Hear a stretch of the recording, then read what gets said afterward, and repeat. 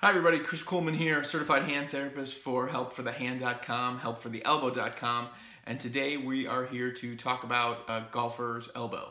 That's a condition that occurs on the inside or the medial side of the elbow, and there's soreness and pain there, usually with activity and certainly post-activity.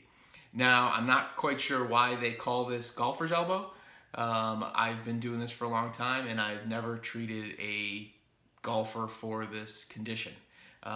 People who have this condition, I've heard golf, but it's not because they went out and had a weekend with their buddies and played, 72 holes or anything like that and came home with a sore elbow.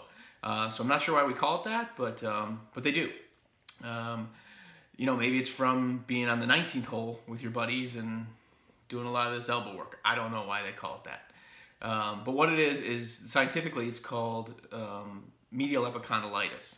So on your elbow, quick anatomy lesson is you have a medial side, you have a lateral side. Lateral side, they talk about tennis elbow, but on the medial side, right on that epicondyle area, the point of your elbow, where the muscles come out that bend your wrist and they bend your fingers, so when we hold things, it gets sore and irritated, and often it's tender right there when you push on that point of that elbow. It gets tender there, and it's tender when you grip things or when you lift things as you try and not have your wrist bend back, and as you force things with your fingers and with your grip, you get pain up here.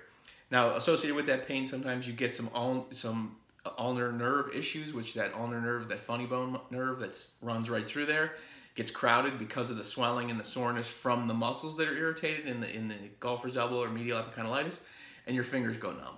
So those two things concurrently often happen together. Which came first, the chicken or the egg, is unknown in many cases.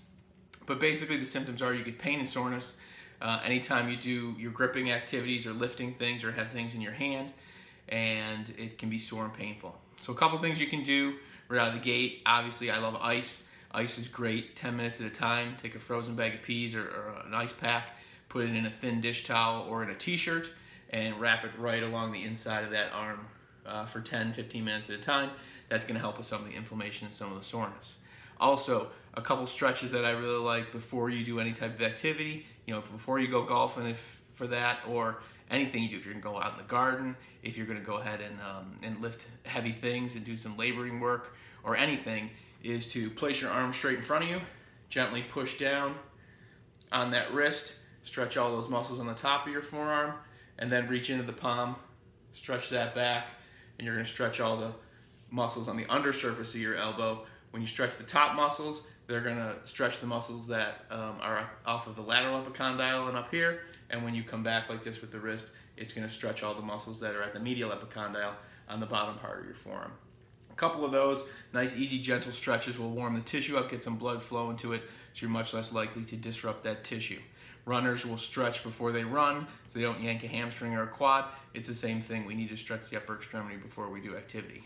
So, if you have any of these problems or conditions and want to learn more about this, please go to the website, helpforthehand.com. You can also go to helpfortheelbow.com, and that'll direct you to helpforthehand.com. There's a post up there, a little more about the condition, shows you a picture so you get a pretty good idea about what's going on. Any other hand or elbow conditions you want to check out too, there's a number of posts there that can give you some insight to that stuff too.